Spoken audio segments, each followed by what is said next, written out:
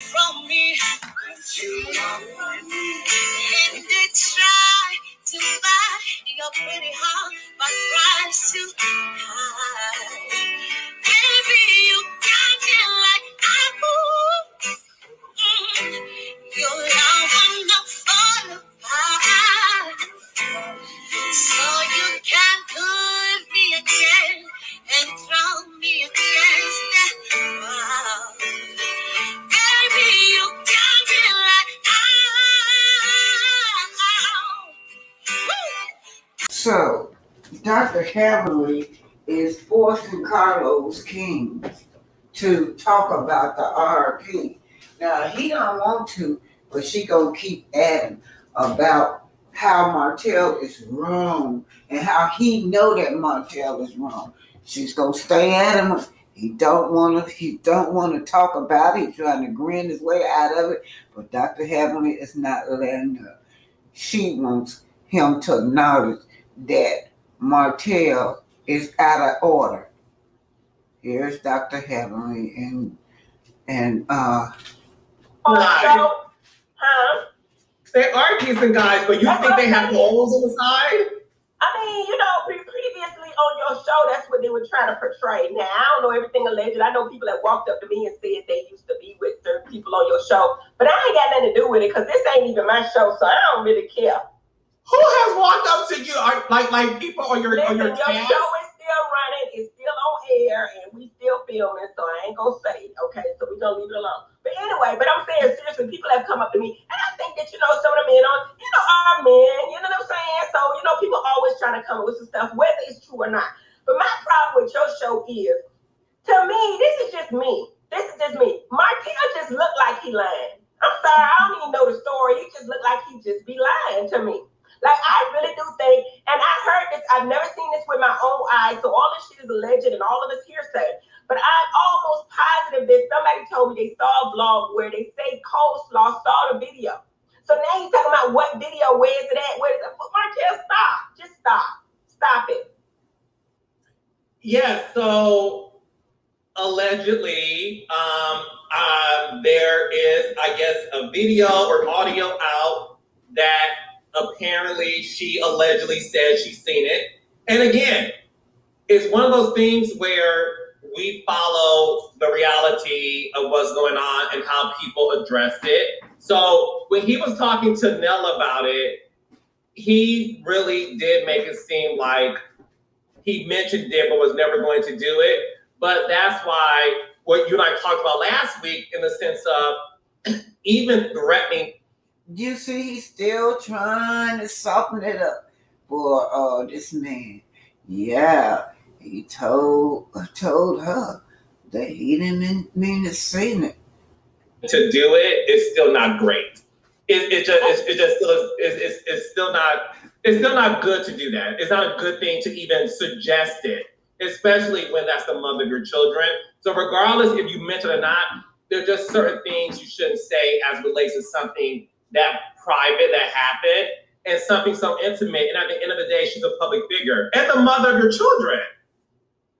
Now, not only that, he keeps playing with a timeline. Like, okay, this happened 2 years ago. She made it clear that she had put in that arrest warrant for his arrest a while ago. And it took almost a year for them to pick him up, like the day before y'all started filming. Now, I still don't understand that, okay? But okay. He went down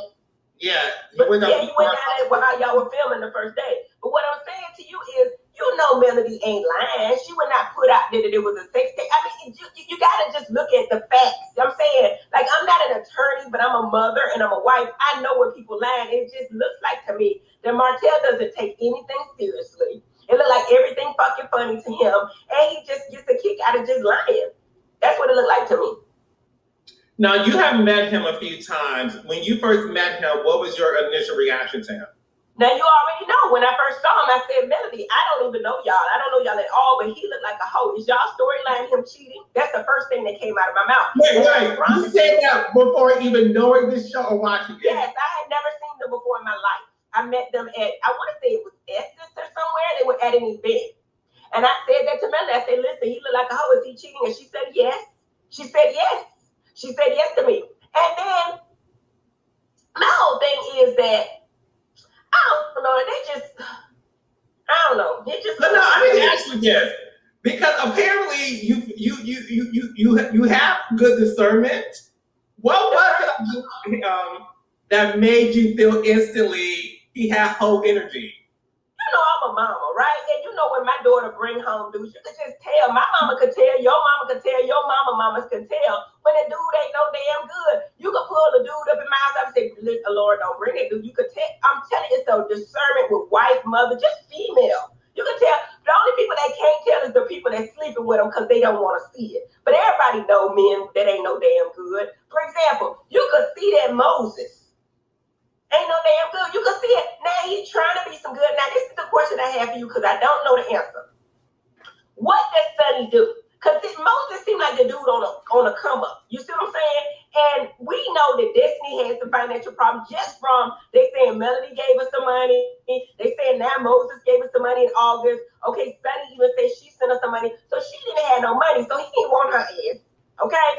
What do Sonny do? Now, you know what? Dr. Heavenly has to do this man's job for him.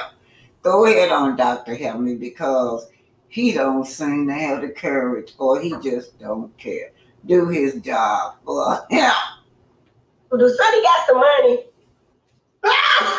You are.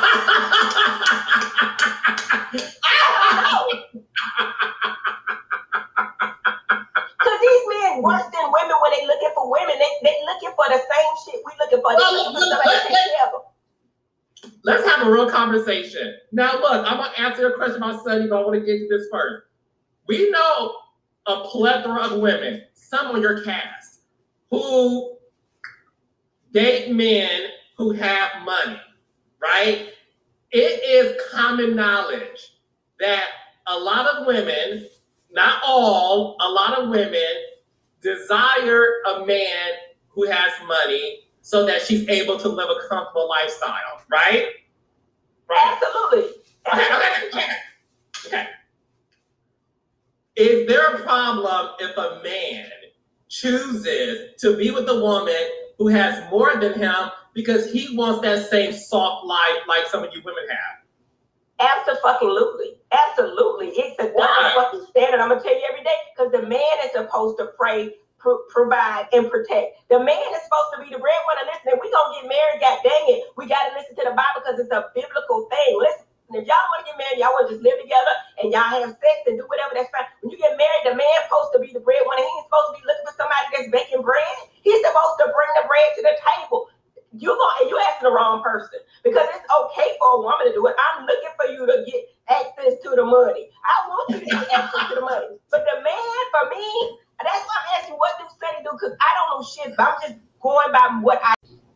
Will Martel be dragging all of his castmates in court like he did before? Y'all know he had the Fletchers said that they were subpoenaed without their knowledge. We know about Destiny. Allegedly, this is all alleged. What about Tisha and Marceau? Now, Marceau has been an ally for Martel all this time now. Now, while he is allies with this man on the street, will he be allies with this man in front of a judge? Because you know one thing, seems like he's trying to start some beef with Martel, so Martel won't look at him as an ally, and he will not be dragged to court. So before you drag somebody in court, you're going to make friends with that person, right? You're going to make friends with that person before you drag them to court. And I'm thinking about Arian, how now all of a sudden we see him with Arian a lot. We've been seeing him out with Arian a lot, which is what we haven't seen. So could it be he's making ally with her? Because if she don't be drugged to court, maybe, whatever he's facing charges, he can put it off on him. Should Martel drag his family in court, like his mother, his brothers, and anybody else in court? But knowing his mind, that's what he do. You got to be on my side. What about Carlos? Well, Carlos always gonna cape for Martel. Well, he drag him in court. Make friends quickly with your opponent at law while you are with him on the way. And that's what he's doing with Coleslaw. Martel has made great friends with her. He's love bombing her on his way to court. But in order that your opponent may not deliver you to the judge, man, instead of him trying to be friendly with who he's supposed to be, his baby mom, right? He might get thrown in prison because he's trying to be friendly with the wrong person. You know what he said. When she go low, I go lower. And ain't nobody go lower than you, Martel, right? You have been separated. You have been divorced from your wife all these years, and you still trying to prove that this woman is wrong for divorcing you. All this conflict going on in this divorce is initiated by Martel. He's a domestic abuser, y'all. He can't control his ex-partner no more, so he try to control her through the legal system. But it backfired on him. Yeah, Martel dragging all his castmates in court. Yeah, what was she gonna do? Allegedly, Destiny was summoned to court. At that time, Destiny was going through court issues herself. And then allegedly Teacher was summoned to court, according to dragged to court by Martel, y'all. So we see that Miss Heavenly, Dr. Heavenly, wanted this man to be held accountable. Carlos tried to laugh it off. This man is an abuser. He's been legally now said that he's an abuser. He's been convicted on communication harassment, y'all. This man starts so much conflict everywhere he goes. Everywhere he goes. But most of the time, the conflict is with his ex-wife. And for the life of me, Miss Fletcher sit up there and try to pretend like, she don't know what's going on when she is the one that have been there coercing the situation between coercion or counselor, whatever you want to say, between Martel and Miss Fletcher. Martel and his ex-wife. Now, he has definitely been using this court case against the victim, which is Melody. She's the victim. So I want to see. This is quite interesting. That interview. That interview to me is no way Martel trying to weaponize that interview. The interview that Martel does that goes around shopping for different content creators to fit his need. He's trying to weaponize the court. He's trying to weaponize the court that Melody is the domestic abuser and not him. Would he be dragging all of his love and marriage, Huntsville castmates to court with him simply because they have always rolled with him? They have always taken up for him. Kimmy, yeah. Kimmy say he's a good guy. Those are the kinds of testimony that a lawyer loves to hear about their client. Yes. Yeah, Y'all, do y'all remember she was saying that he was stalking her on the phone also? He called the house 100 times or more, and she keeps saying, stop calling here. I don't want to talk to you. She will hang up in his face. He will call back. He will email. Oh, man. That's enough to put you in a state of panic. It's enough to have you having PTSD with them. Hey, this man harass her. And then the court had the nerve to tell her, well, it's wrong for you to do that. I don't know if the court heard all the charges, but she was saying that he was not calling her for the children. He was calling her because he was trying to get back with her. He was calling her because he was worried about some other man being over there in that house. Yeah. I'm never going to give my ex that number anymore. That's what she was trying to tell them. I don't want to give my ex my phone number. He's stalking me. Oh, wow. I've been broke up with this man. I've been divorced with this man for 4 years now. He's still stalking and harassing me ever since. The harassment even been taking place in the courtroom to where allegedly he's been acting up in the courtroom. The harassment been taking all in place at the schoolyard. Allegedly, to the school system had to put him off that campus. But these people right here on Love and Marriage Huntsville have helped him, right? They have helped him victimize this woman, right? So now, I think my soul trying to get out of going to court. My soul trying to make sure that he's not going to be an ally, or he look at him as an ally, or he look at his wife as an ally with this court issue. So he's on there just dogging and dragging this man. And I must say, I do agree with Marcel, the things that he said. Now, going back to what we just saw, Dr. Heavenly. Dr. Heavenly, like, don't you see this man is victimizing this woman? Carlo. And then she did ask him about that Uncle Pastor's being arrested. He got to laugh. He want to laugh at all. She got to constantly drill Carlos because Carlos do not want to talk about that show other than that they are successful people. That's what he want the world to see and know. But that's not the reality of this show.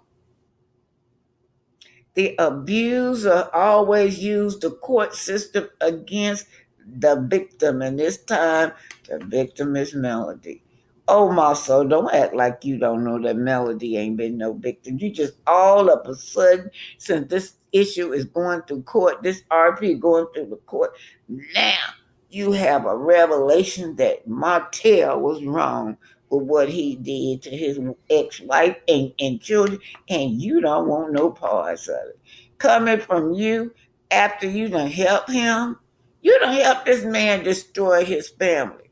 I know I would say 99.5, 99.99999% of it is it's this man's fault.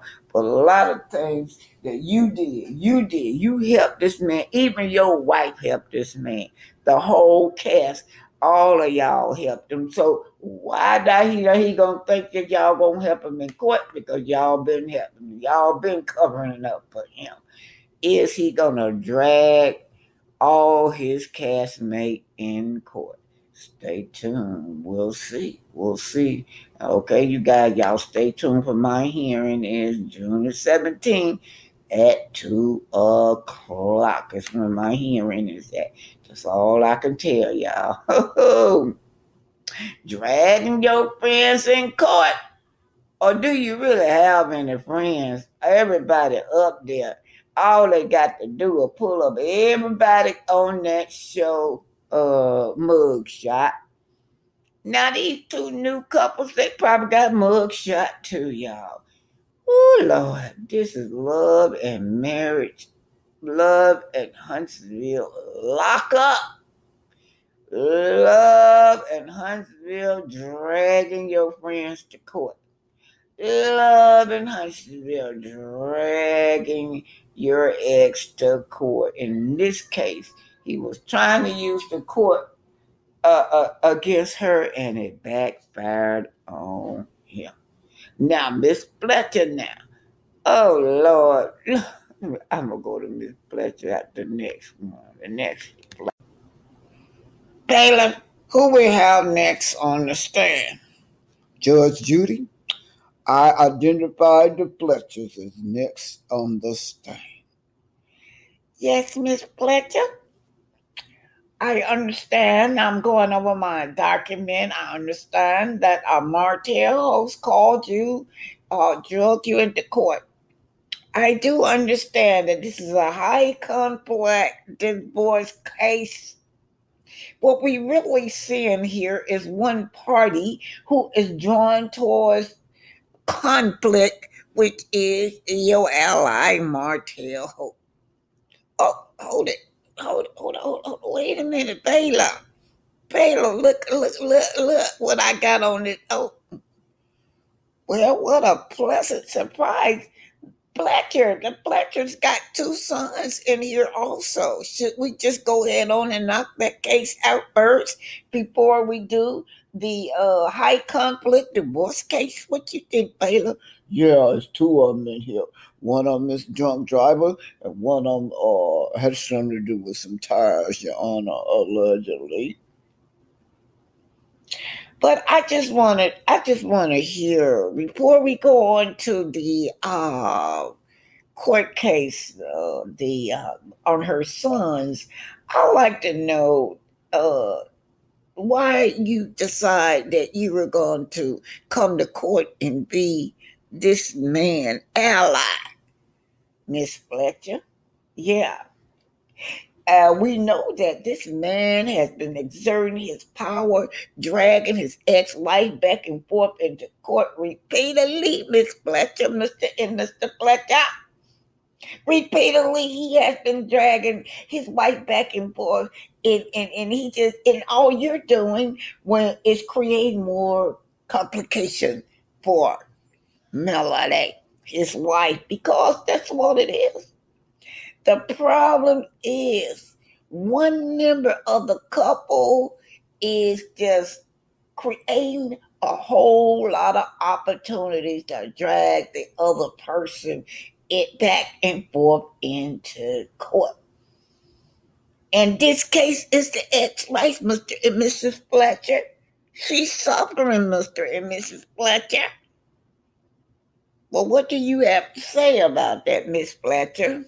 She's been online, calling Nell a side chick, I guess, and, saying a lot of trash about her.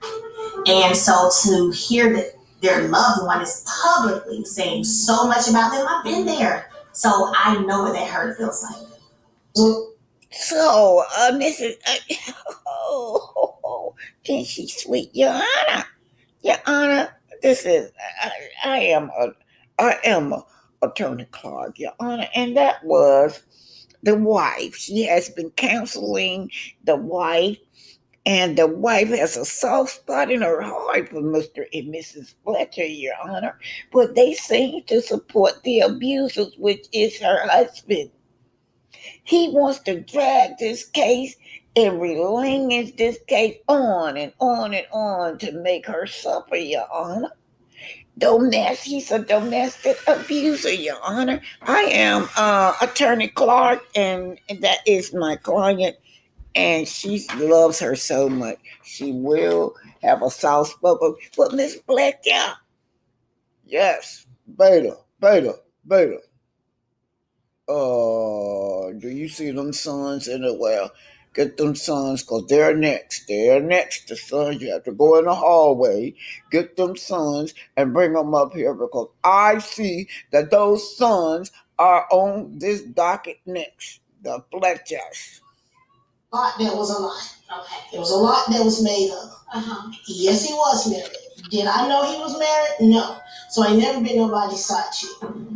What she did not say was that they were separated, going through a divorce. When I first seen the Lexi interview, it pissed me off more than anything. Order in the court. Order in the court. Order in the courtroom.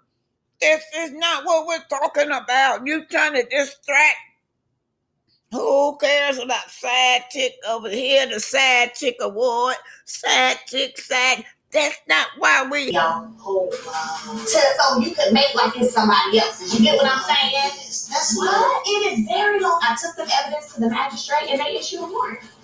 They issued it. I'm like this. I believe in divine timing.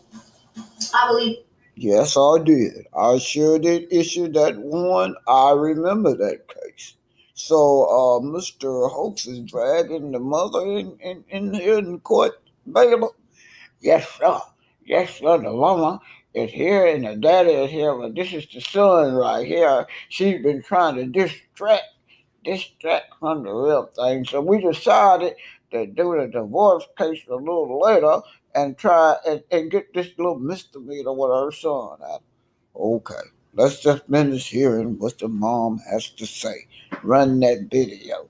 In the bottom line, once I did my part, I said, God, when it's supposed to happen, whatever it's supposed to happen, when it's supposed to happen, I'm going to let you have it. You know how I feel about a black man going to jail. But I feel even more about a black woman. I understand. I get it. Threatening to be released. I get it. No, you know because of my situation with your son. Yeah. Okay, now that I know the real. Yeah, and what I got to say, son, what I'm looking at my paperwork is 2 sons up in here. He's not the only son. There's the other one, the younger. You're the oldest brother. Well, she said a black man ain't got no business going to jail. Well, maybe, if she held you guys don't have some kind of accountability, maybe you wouldn't be in front of me. So, son, you don't have a long record, so bail is $5,000. You can go home after you meet the bail agreement. Thank you, Your Honor. Thank you, Your Honor. Thank you. Not so fast, Your Honor. Not so fast. He's guilty. He's guilty. He hit me and ran. It's a hit and run, Your Honor. No, not so fast. He's guilty. Okay, Your Honor. I brought the next person up, Your Honor, that you request. His dad requested that he come in here with him. He's shaking, he's nervous, he's coming here with him. Thank you very much, Baylor. This is case number 111121. And I can see there that this is Exhibit A. Exhibit A shows that a person is look like they're trying to get a tire off. I couldn't tell whether you were trying to fix the tire or take the tire. Which one was it, little man? You talking to me, Your Honor? Yes, sir, I am talking to you, young man. Speak up, young man. Well, Your Honor, you can see I was coming at the store, Your Honor, and I saw some thieves, and I tried to catch them. I saw them stealing a tire, and I was trying to keep them from stealing the tire, Your Honor. But they railroaded me. They got me down as being the thief. Is that right? Are you serious, young man? When I go and look through your files, you got some previous priors. Now, you're not coming in here with your hands clean. This clearly shows that you, what do you see? Yeah. I'm just looking. I'm just looking, and it looks like I don't know what's going on with these tires, Your Honor. Look like, is that you right there with the burgundy shirt on, young man? Yes, Your Honor. Well, it look like you taking the tire off instead of returning the tire or trying to scare the thieves away. Which one is it? Your Honor, I got nothing else to say. I'll plead the fifth, Your Honor. Dad, do you have something to say? Well, I got a good son, and me and my wife, we don't believe that a black man should go to jail. Even if they commit a crime, you don't believe a black man should go to jail? Okay, well, I'm going to decide on this case a little later. But right now, he can get out on bond. And little fella, you need to stay out of trouble, little fella. Yes, ma'am. Dad, do you have something to say? I thank you, Your Honor. We just don't believe that a black man should go to jail.